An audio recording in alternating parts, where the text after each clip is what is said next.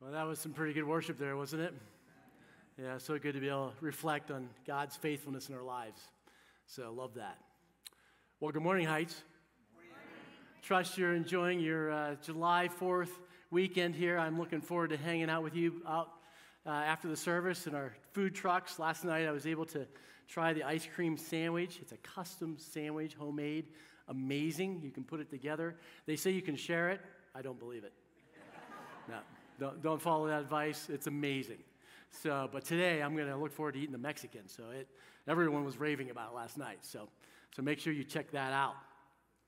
Well, I suppose you've seen the TV commercials over the years and even recently when there's typically the rugged, bearded, strong He-Man type of guy that represents American rugged individualism.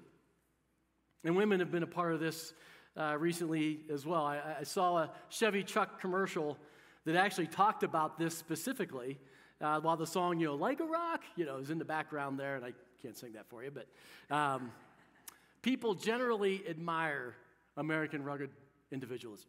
I mean, there's all these men and women, they're rough and tough, they're working hard, they're dirty and grungy, they're wearing cowboy hats, they're lifting heavy stuff, and of course, they're Chevy trucks. Men and women who need nothing, got it together. Or I remember that billboard back in the 80s. We still see it from time to time, the Marlboro Man. Remember that one? Yeah, one man, all alone, out on a horse in the middle of nowhere. I mean, he was the epitome of American rugged individualism. We honor people who take a dinghy across the Atlantic. Those who make these amazing solo flights. I mean, we think, wow, it's amazing, the people who climb Mount Everest. And we have this mentality that this rugged individualism is the stuff that separates the women from the girls and the men from the boys. It appeals to us. And there's something about the fact of doing something all alone, all by yourself, nobody else. Says, I've conquered it all, I've conquered everything, and everybody else, I don't need. I'm independent, I'm self-sufficient. There's an appeal there, isn't there? Is it possible that this attitude that pervades our society and our culture that we've experienced, is there any chance that any of that has made its way into the church? I mean, is it possible we translate our theology? Well, hey, I have the Holy Spirit, I have Christ, I'm sufficient. I'm not sure if I really need anybody else. And because we don't live communally like they did in the Old Testament, they lived in tribes, or the New Testament, they lived in their father's homes. We're independent, we're prosperous, we can have our own homes. Have we as Christians fostered this same American rugged, individualistic mindset and attitude? Do we as the church today struggle to get back to this concept of what the church was meant to be? Well, we're going to take a look to see what the Apostle Paul has to say about this in 1 Corinthians chapter 12. But before we do, let's just take a moment and pray and commit this time to the Lord. Let's pray together. Lord, I pray that you teach us today about what it means for us to be the church here at Woodmen Heights. Lord, may you lead and guide each one of us here. I pray that you would help us to just understand perhaps even the role we might play, each of us. Lord, we just ask for your wisdom. We ask for discernment. Lord, that we might even be able to know, are we being impacted by our culture in some way? So, Lord, we just need your Spirit. Open up our hearts, work in our hearts. Lord, we need you to work. In your name I pray. Amen. Okay, let's start by reading 1 Corinthians chapter 12, verses 12 is where we're going to start. For just as the body is one and has many members, and all the members of the body, though many, are one body, so it is with Christ. So here we see the Apostle Paul. He's using an analogy of the body and describing the church. And an analogy is just another way of saying something or describing something. And he wants to communicate a spiritual truth here through this analogy. And actually, this is the best metaphor that's ever been used to define the church. You don't see it in the Old Testament, but it's a very unique metaphor in defining the church. Look at verse 12. It says, "For as the body is one," and then at the end of the verse, "so also is Christ." Like a human body is Christ's church. We're an organism. We're not a structured system. We're a living system. We're not just organized. We're alive. The church is a plurality of living cells, all alive, all beating It says all having eternal life, all vital, all necessary. And this is the message that Paul has for the Corinthians. And the reason he has this message, just like other cases where he has certain words for the Corinthian church, is because they're not functioning in this way. In fact, the church in Corinth is a mess. When you read the book of 1 Corinthians and you read up to this chapter 12 and you read through the book, there's all kinds of descriptors and words and things that Paul addresses and mentions that really gives us some background and context for his audience, for this Corinthian church.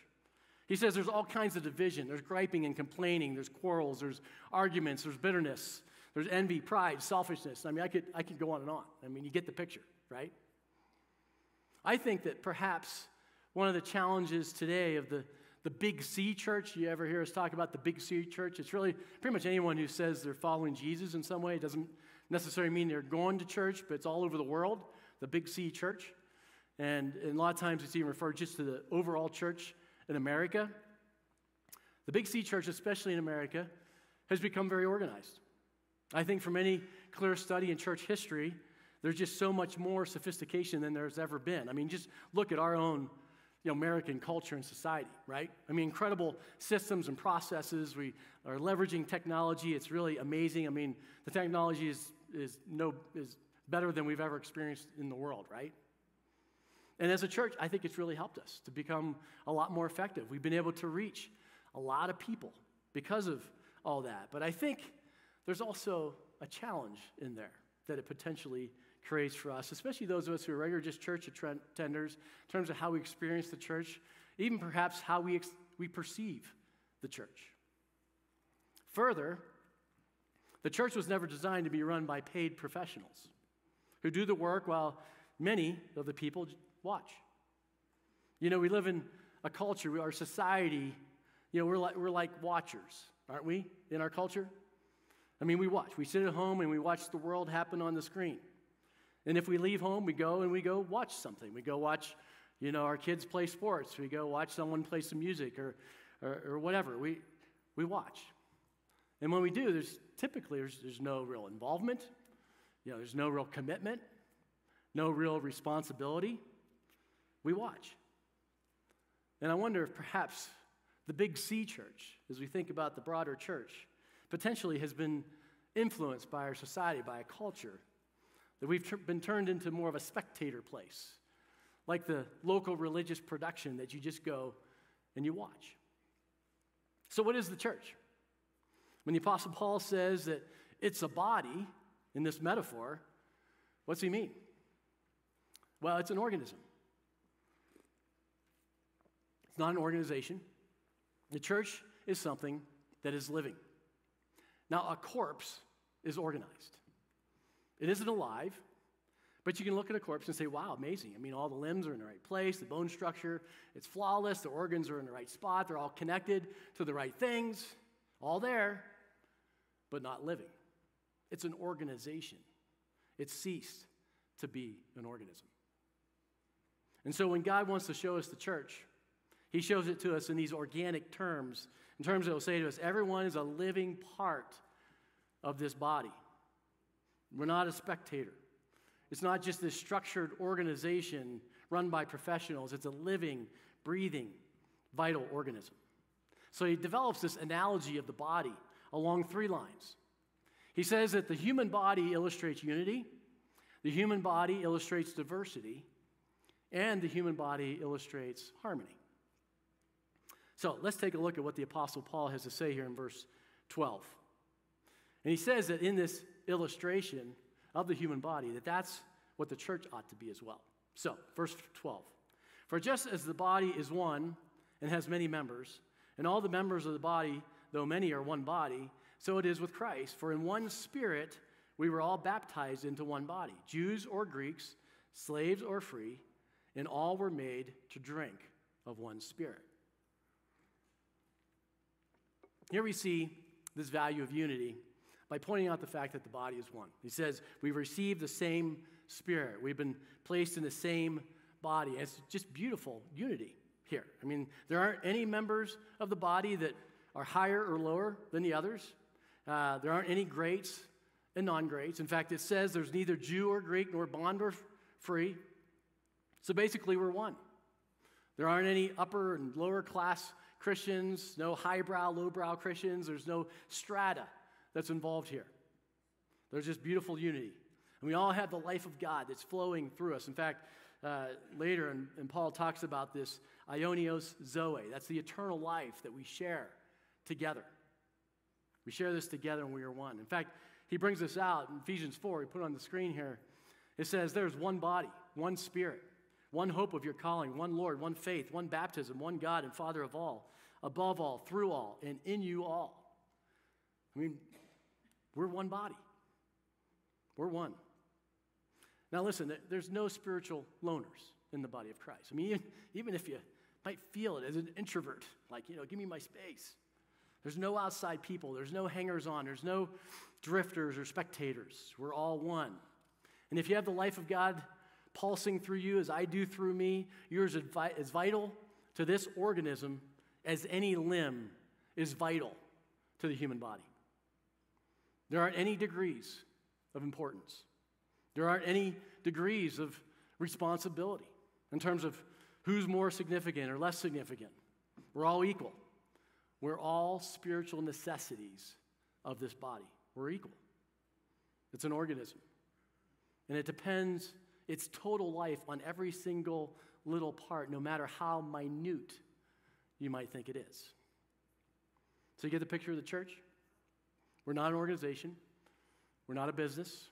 We're not a group of people who just come and watch what happens, and paid professionals, they just do their thing. We're a living cell. We're a community of people who live and breathe the same air. We're citizens of the same kingdom, members of the same family, a bride of the same bridegroom, a sheep of the same flock, branches of the same vine. And best of all, we're members of the same body. And you're just as important as me, and I'm just as important as you, and there's never any other way to look at it. And so if you're not playing a part, if you're not actively and practically involved in terms of what is happening in the body of Christ, which the local church is the expression of that, the body is crippled. Do you realize that? You say, you mean you can't, I'm really that important? Really? I think that's what the Apostle Paul is trying to tell us here in this text. And maybe you just don't understand how important you really are because you just haven't really tried out your importance here. You haven't really been able to see what could be done through you. Well, let's continue here, verse 14. For the body does not consist of one member, but of many. For the body does not, or if the foot should say, because I am not a hand, I do not belong to the body, that would not make it any less a part of the body. And if the ear should say, because I'm not an eye, I do not belong to the body, that would make it any less of a part of the body. And if the whole body were an eye, where would be the sense of hearing? And if the whole body were an ear, where would be the sense of smell? But as it is, God arranged the members of the body, each one of them, as he chose. If all were a single member, where would the body be? As it is, there are many parts, and yet one body. The body must have diversity. If all of us were the same, just how monotone, how monotonous, just how boring we would be, right? And if all of us had the same gifts, I don't think we'd be able to reach the world the way we can and the way we do. I don't think we'd be able to show the love and the care, that we'd be able to fulfill the calling that God has in our unique way to reach only the people that we can reach. I appreciate the way our worship team here, how they lead us in worship, and they're wonderful. And it's also really fantastic for me to just hear you sing out here. I can really relate to that. And just even this morning, just to hear you singing when we went quiet there, it was awesome. And to hear some of you just really sing out, like I can relate to you on some of that. In fact, at home, a lot of times I'm just kind of really going after it. And my wife actually is a voice major from Bible school days. And, sometimes I get this thing like, maybe I should join the worship team. Yeah, but then I wake up. And I can hear the words of my wife saying, yeah, Andrew, maybe you just need to keep preaching, we all have our gifts, don't we? We all have our talents. And it's because that's God's design. His design is not uniformity.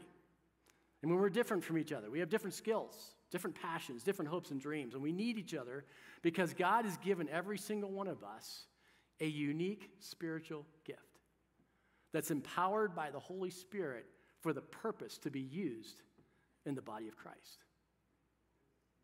And it's essential to the body. I mean, do you know what your spiritual gift is? Are you using that?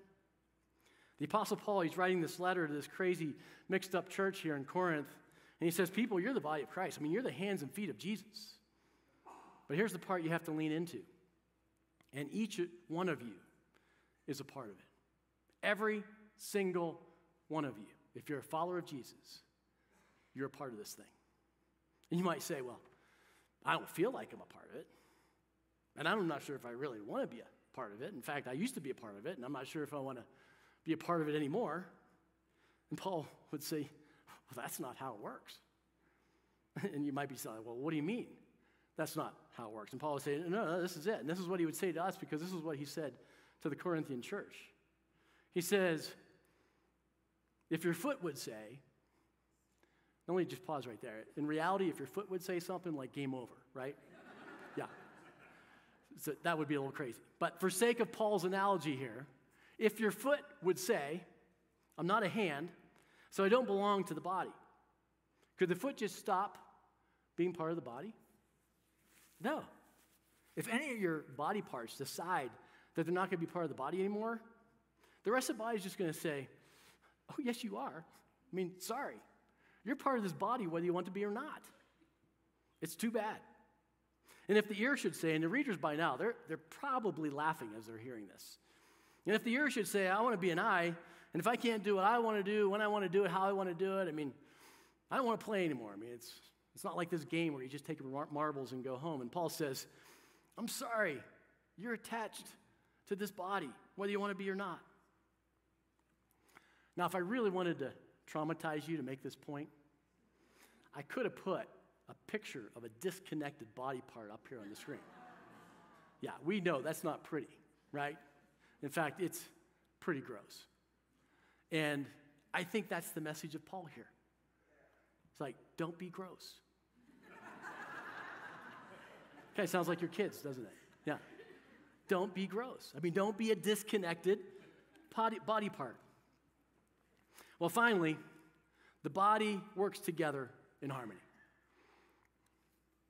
If the foot should say, because I'm not a hand, I do not, and this is verse 15, because I'm not a hand, I do not belong to the body, that would not make it any less a part of the body. So we're back to this analogy of the foot here.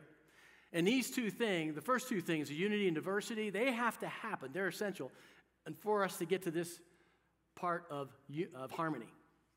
So here's this analogy of the foot again, and the foot is not anything particularly beautiful or lovely, right? Especially if you happen to live in that day and age. In fact, you wore sandals and your foot were covered in mud and dirt, and it really in that time, it was like the foot is like the worst body part ever, is really how it was thought of. And so one might say, I'm just this ugly thing, this foot, usually covered by dirt, not seen, and even if you did uncover it, I mean, I don't think it's worth seeing. And because I'm not a hand, because I'm not more visible and out there, so I'm not part of the body. I mean, can we really remove ourselves from the body of Christ? Can we depreciate our own importance, even if we don't think we're important, even if we don't think we have anything to offer at all? Does it really eliminate our responsibility as a part of this body? Because if God made you to be a foot, that's God's design for you, and we have to accept that, and we have to engage in it, and we have to take that and use that in the body of Christ. But the interesting thing is that this whole discussion is actually based on the next chapter, 1 Corinthians chapter 13. Does anybody know what we call that chapter? The love chapter. Yeah, weddings. I mean, it's like that's how we know that. It's all about love. It's like, this romantic love, how we're going to have this unconditional love with each other. Do you realize that's all about the body of Christ in terms of how we're to behave? That the primary thing in this whole discussion of spiritual gifts and how we relate and interact with each other, it's about that servant spirit to give and to unconditionally love. That's what this is all about. And it's whenever we say, you know what? It doesn't matter if I'm a hand or a foot. But it's about me engaging in this body. Because when I do that, that's when the harmony comes. When I'm engaged and when I'm loving and serving and caring for the needs of this body, whatever the needs are, it doesn't matter. If the body's hurting, I need to be there and play a role. Whatever my gift is, it really doesn't matter. So we have this unity, we have this diversity, but it's harmony. And we're like, what's the need? I'm there to meet that need. Well, friends, if you're a follower of Christ, we are stewards of this movement called the church. The responsibility for there to be a church that's going to be available to the next generation is in our hands. And we have a choice to make. We will either take from it, consume it, leave it weaker, sideline, ineffectual, because we got what we wanted out. We can say, I'm going to go to heaven when I die. And I like this preacher over here, and I like this preacher over here, and I'm going to take a little bit of that and a little bit of this, and I'm just going to do my own thing. I just don't have time to be engaged. I'm just going to consume. I'm just going to be here and consume. And for those of us who are parents or even grandparents, what kind of thing are we modeling to that next generation, to our kids, to our grandkids? And you can be a consumer. Yeah, it's totally easy than ever to do that. I totally understand it because we've really made it easier than ever. Because, we're trying to take technology and leverage it and use it to reach more and more people for the gospel all over the world. And it's working in a lot of ways. But I think it's having an effect, this effect of consumerism here in the American church. And we have a choice to make. You can either consume and disengage, or we can engage with the local church and be sure that the local church continues to be a conscience of our nation, continues to be an influence and a conscience in our world. Why do you think that most of the world has risen in outrage in terms of what has happened with Russia, with Ukraine? Why is it that people all over the world who aren't even Christian, and they think this is wrong? Do you realize it's the impact of the church? There's a sense of ought, not that comes right from the teachings of Jesus 2,000 years ago. Just read your history. Once upon a time, what's happening in Ukraine, that's just the way it was. Look at your history. And not anymore. But why? It's because of the church. It's because of the teachings of Jesus. And a lot of people say, no, it's just intuitive. You just kind of know it's wrong. It's not true. Not everybody knows where that comes from and why it's wrong. And this conviction came from the teaching and life of teaching of the local church, of Jesus through the local church. All the supposed experts, they're saying the church in America is dying, and the pandemic just sped up the decline. So I have a question for you. And I don't want you to answer this out loud. I just want you to think about this. Do you know who determines whether or not this is true? Do you know who determines if the church is going to be here as a strong, vibrant, loving community of faith for our children, for our grandchildren, for our great-grandchildren? Do you know who determines whether we become Europe? And if you're from Europe, this isn't offensive to you at all because you know what has been going on over the years in the church in Europe. Because, I've been there. I have some friends who are leaders there. We partner. We have church partners there. And you know what these partners would say? They'd say, you can't just become consumers of content. They say, don't let that happen on your watch. Don't let what happened in Europe happen to the United States. Fight for it. Support it. Be a part of it. Because these church leaders, they're fighting so hard to revitalize that church. It's crazy. So the question is, will we be the church as it was intended to be? Will we fulfill our divine mandate? Will we be good stewards of this extraordinary thing that Jesus launched, that he laid down his life for? And he said, even after I'm God, you know what? The church will go on, and you can choose to participate or not. In every generation, there's always been a group of people who've risen up, and they've said, you know what? We're going to keep this thing fresh. We're going to keep the main thing, and keep this thing going. And so the question to us is, can we fulfill this divine mandate? And I believe the answer is absolutely yes. But it's going to take all of us who are followers of Jesus to engage. Now, this is important stuff.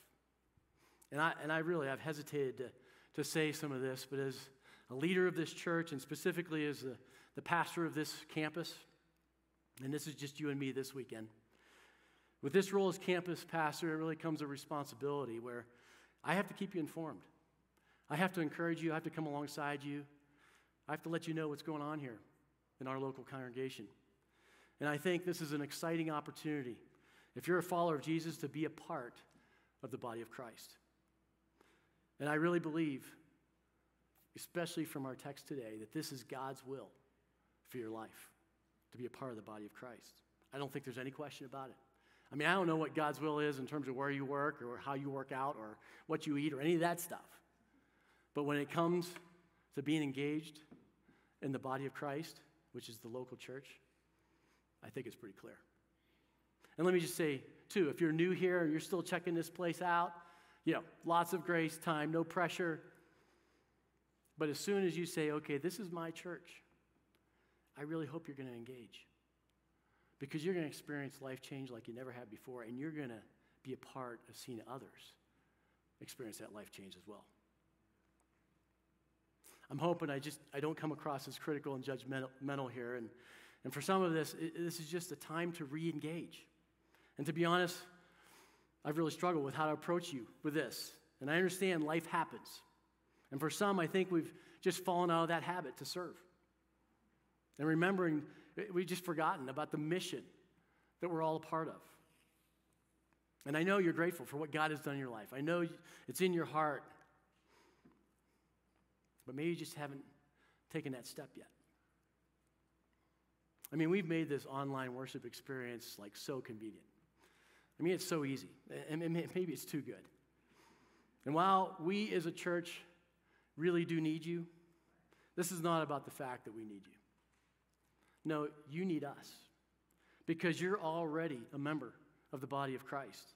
And what's at stake is just way too big. It's way too big for us to be content just to be consumers. And I'm not begging you. I'm inviting you. Not to just attend something. I'm inviting you to participate, to engage. It's an invitation of a lifetime. And this is why.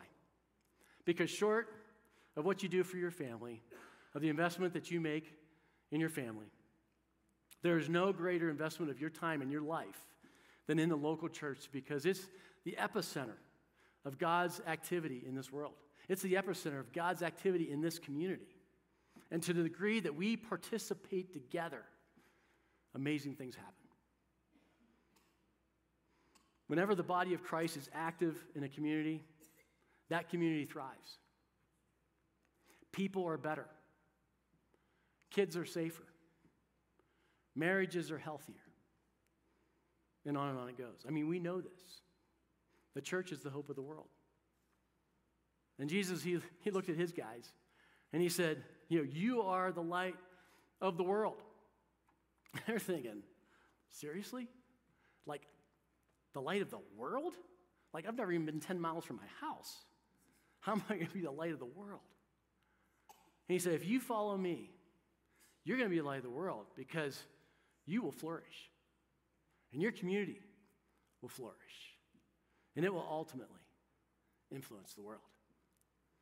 And guess what? It did. We have a very simple mission here at Woodmen. It's to love well, changing lives through Christ. Our experience is that following Jesus will make your life better and make you better at life.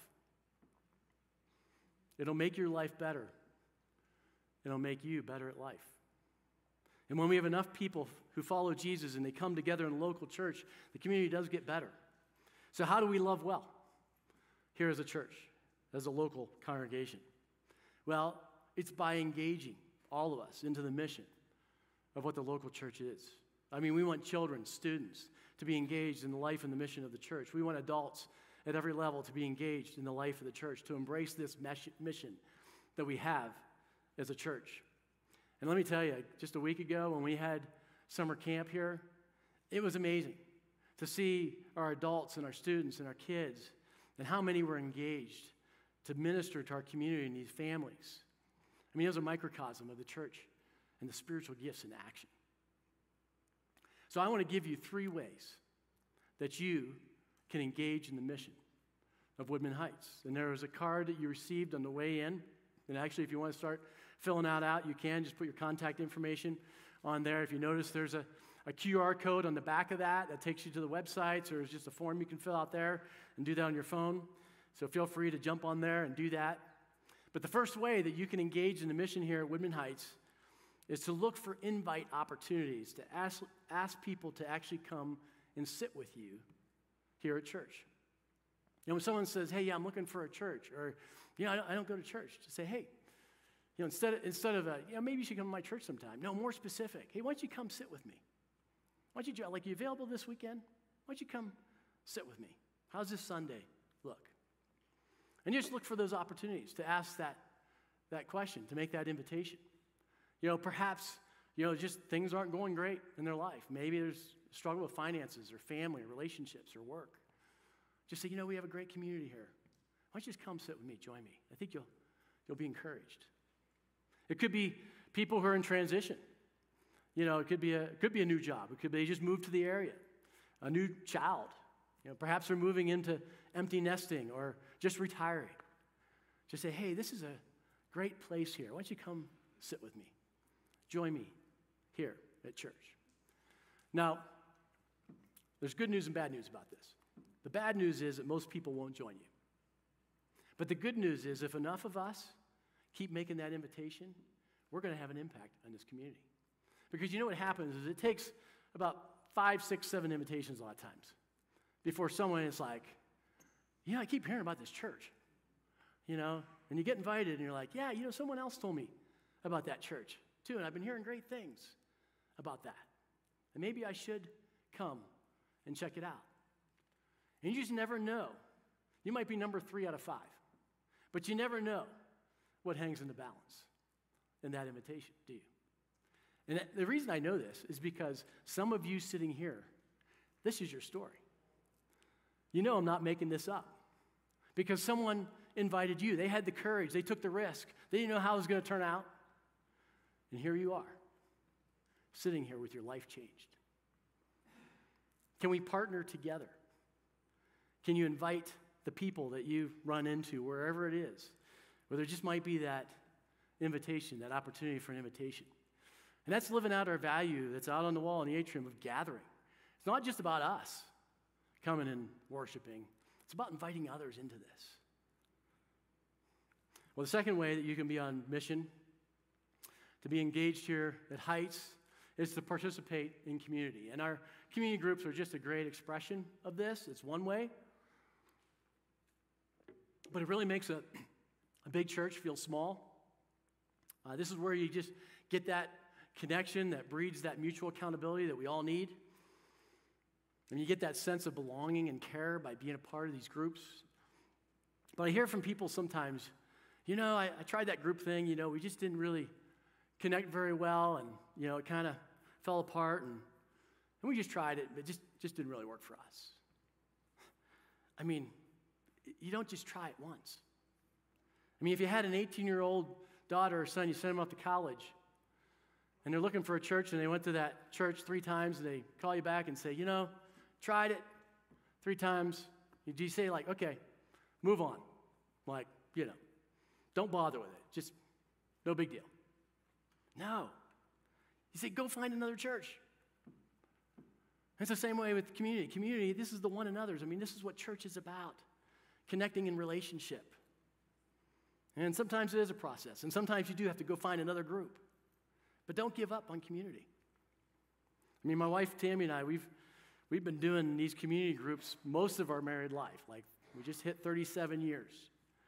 And let me tell you, I could tell you some amazing stories of transformation and just incredible experience in some of these community groups. And there's been other groups that are like, wow, this is a struggle. Like, this is hard. Kind of makes you like, do we want to keep doing this? But you can't give up on community. You got to keep after it. It's part of being the church. And I know for some of you, it might be getting a little bit dry for you. I mean, I'm a professional Christian, I mean, I know the Bible pretty well, and I tell you, I rarely sit in a community group and think, wow, I've never heard that before. I mean, it's not about that. And maybe if that's where you are, if things are a little vanilla for you, it doesn't mean it's time to leave. It might mean it's time for you to lead. Do you need to be leading something? Creating an environment where there can be relationship, connection, discipleship, biblical community. And it doesn't just have to be in our adult community groups. I mean, we're trying to do this throughout the church. We're trying to do it with our students. We're doing it with our kids. I mean, we have such a vision for our kids' ministry, for every kid to come in and have a group of friends that they've built relationship with over time. And these families are connecting. And this leader is loving on these kids and these families. But we can't get there with that vision. And I saw that firsthand with my own granddaughter. She just moved into our 5th and 6th grade ministry in 56. And it was right at the end of her time in our kids' ministry before she moved up. And she made a friend. And let me tell you, it was a struggle to get her to church every week. But when she made that friend, it was crazy how it changed. And now she has a small group. And now she has a leader that's loving on her. It's amazing the change when we create that environment of biblical community. So I want to encourage some of you. Sorry, I don't know why that got me there.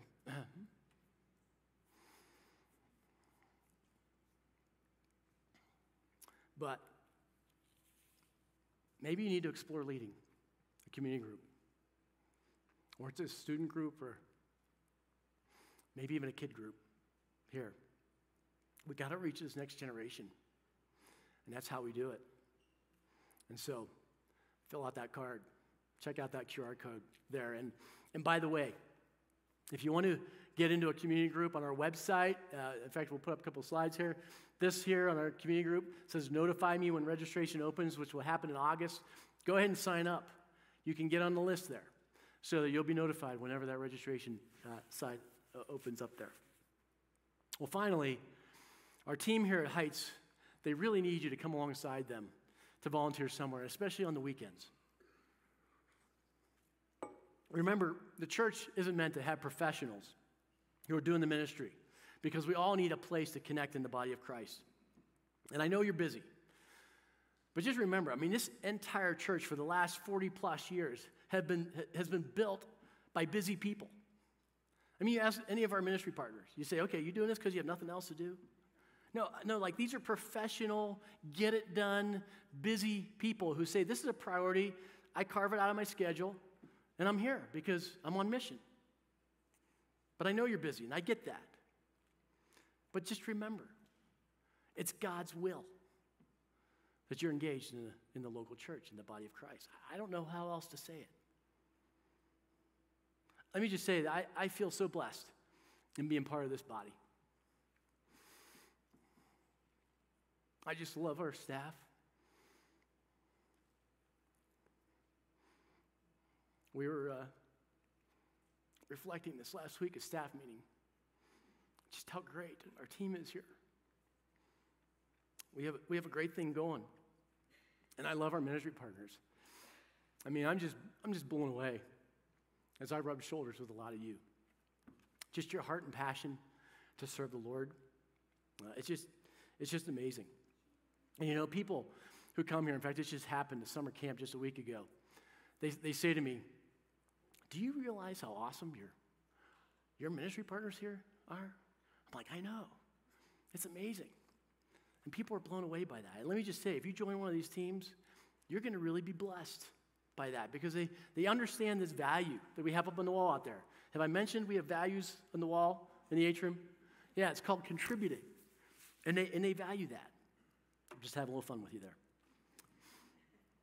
Well, I'm telling you, my heart is so broken over the disunity in the church in America. And my heart is so broken over our loss as the church in our country. And we as a church, we've been reduced to a voting block. We're just a constituency. Constituency that both parties are just trying to wine and dine us, to split us up, to vote for their candidate of choice. And we're called to be the conscience of our nation. And there will always be disagreement, but there doesn't have to be disunity. Disunity is always a choice. Unity is a choice. But by being a vibrant, thriving, loving local church, we can be a part of fixing this. My heart also breaks over just the loss that we have of the next generation. I preached about this a few weeks ago, about how this next generation is just deconstructing their faith. And they don't need to, especially when we step up as a church and do what we need to do in being the church. And I can tell you, I am just more passionate than ever. I'm more energized than ever because we have such great potential here at Woodmen Heights. I mean, I don't know if you realize the reputation that we have in this community with some of these partnering organizations, with our school system, with the city. I mean, through the pandemic, we gained all kinds of credibility because of the way that you loved on our community, on our city. I mean, our food pantry just blew up. It was crazy. I mean, our local partner schools, you know who the first one they call whenever there's a need? They call us. I mean, what happened to the separation of church and state, right? It's amazing. And we need to leverage our potential. We need to make the most of every opportunity that we have as a church because all of us together are so much better than any one of us. And when we come together as a church, we can make an impact on this community. So I'm more energized than ever. But in some ways, it really doesn't matter how energized I am because what matters more is how energized you are. Because it's all of us together. And for those of you who have served over this past year and a half since we've been in person or has just given faithfully and consistently and helped us weather the storm of the pandemic, I mean, I just can't tell you enough just how grateful I am. Just amazing, your faithfulness and your hearts to serve. It really is astounding. To those of you who have grown a little bit content to just consume content, it's time to reengage, to find your place in the body of Christ. And we want to help you find your place here in this body. So let's do this. We can do this.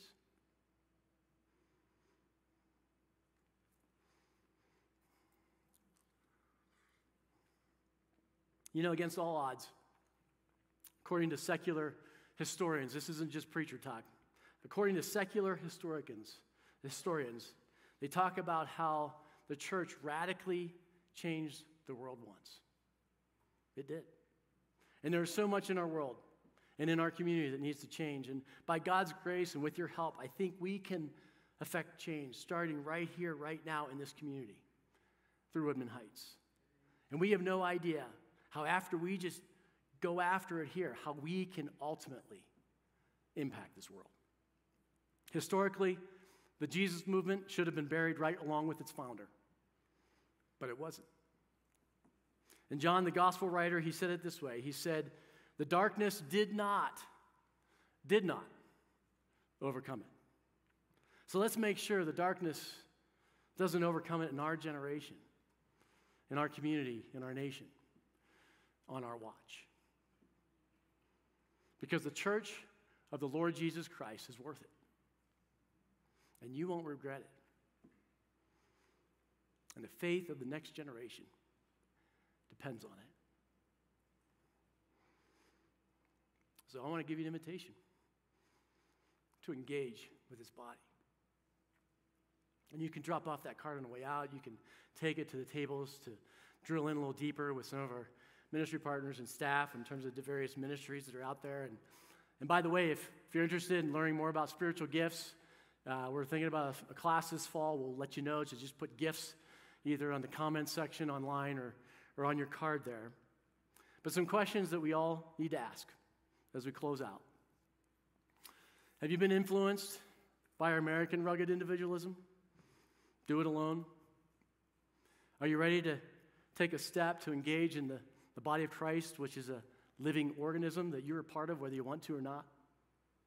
To join this amazing community here at Woodmen Heights? Are you just an admirer of Jesus and looking for more content to consume? Or are you truly a follower of Jesus, engaged in the mission of Jesus to change our world? What's it going to be? Let's pray together.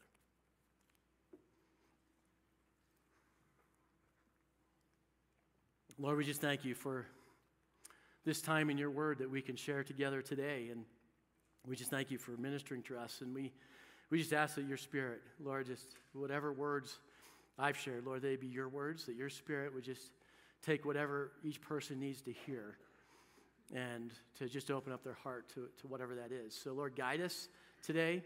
We just pray that this would just really spring up faithful, fruitful ministry, that we would just see you work in our hearts and in our community. Lord, we just want to be careful to give you all the praise and the glory for what you're doing here. We thank you we can be a part of it. But Lord, may you make us as a church to be a light in this community. And so, Lord, I pray that you be with each one. Lord, as they're on this journey with you, just figuring out what that looks like. Lord, that you just open them up to just hear your voice. So we thank you for this time together, we pray. In your name, amen.